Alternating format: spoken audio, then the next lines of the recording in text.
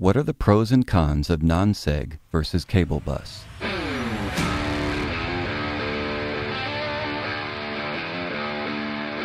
Since both non-segregated and cable bus systems are regularly used in power generation, industrial, and chemical plants, the application for both overlap and to a great extent.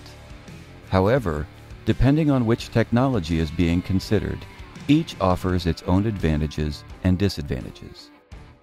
One of the major differences between the two products is the ability to perform maintenance and repairs. The design and construction of a non-seg bus system allows for proactive maintenance and repairs to be made as needed to extend its life.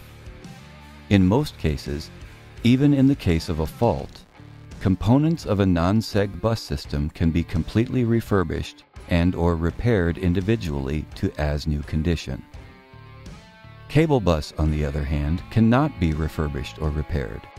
If a cable fails, the entire length of that cable will need to be totally replaced. Depending on the location of the cable, many other cables will likely have to be removed in order to gain access to the failed cable for replacement. Another factor to consider is field installation.